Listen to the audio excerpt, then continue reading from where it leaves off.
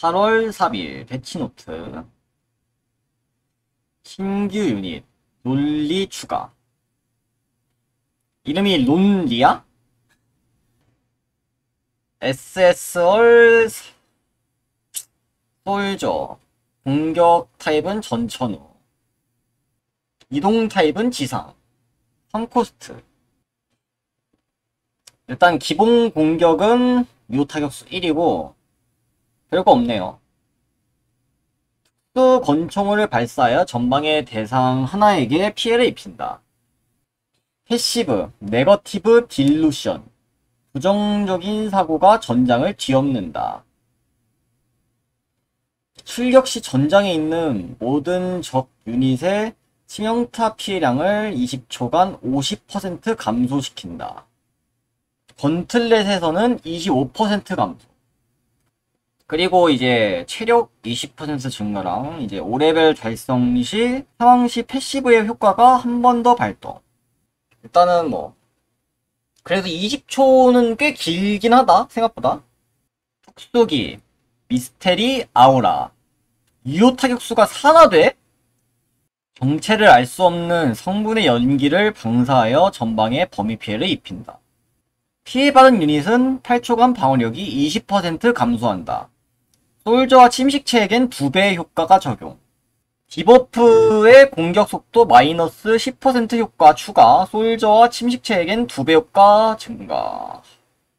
그러면은 이제 격전에서 반각 40%라는 말이지. 일단 격전에서는 되게 좋을 것 같거든? 그냥 PV용 같. 패시브, 바이오밤, 도주용. 유효 타격수 3. 체력이 70%, 40% 이하가 될 때마다 주변의 대상들에게 피해를 입히고 뒤쪽까지 밀려난다. 공격이 발생하기 전까지는 피해 면역 상태가 되며 피해받은 대상은 6초간 실명 상태가 된다. 보스 제외. 되게 어디서 많이 본 스타일이죠? 체력이 이제 일정 퍼센트 이하로 됐을 때 생존기가 발동하는 그런 타입이 몇 개 있잖아. 이거는 되게 좋잖아요. PVP에서 이거는 되게 좋은 옵션인데 얘가 이걸 들면은 어떨지 모르겠다. 이제 피해 감소 효과도 12%가 달려있고 패시브 발동 시 특수기의 쿨타임 5초 감소. 디버프의 이동속도 66% 감소 효과 추가. 어쨌든 이제 솔저 수충 세트도 쓸 곳이 생겼다고 이해하면 될 것 같아.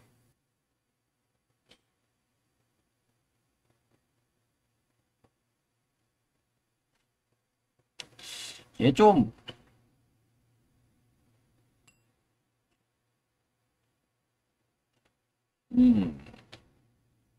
신규 카운터 패스 롤리. 이건 뭐 그대로고. 그래. 채용 변경사항. 유닛별 대상 채용일 업. 이유미 레지나? 그리고 이제 이벤트. 이 이벤트도 옛날에 했던 거랑 비슷하죠? 그 이지수 서킷 이벤트 이런 거 있잖아. 이제 보상으로는 롤리, 스킨, 그리고 퍼츠랑 이제 융합팩까지. 이거 스킨 공짜네.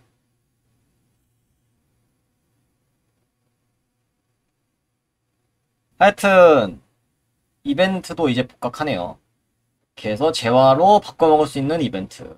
이제 스킨까지. 치우유, 요미마, 엔신, 카리농, 주시영, 로자리아, 엘리자베스, 에델, 이지수, 이유미, 이디스, 나나라, 치나츠, 리브엘럿. 할 사람은 사세요. 이터니엄 특별 패키지.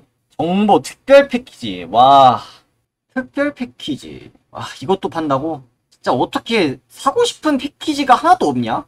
격전 지원, 정식 시즌 8차, 솔리키타티오, 네르비에, 개선 및 변경사항, 오퍼레이터, 상시 채용의 멘션 마스터, 편입. 2020 바캉스 로그인 스크린으로 변경. 오류 수정. 일부 특정 특정 상황에서 사원 경험치 대량 획득 시 간헐적으로 사원 레벨이 감소하는 현상 수정. 볼 게 없다. 여기까지. 패치노트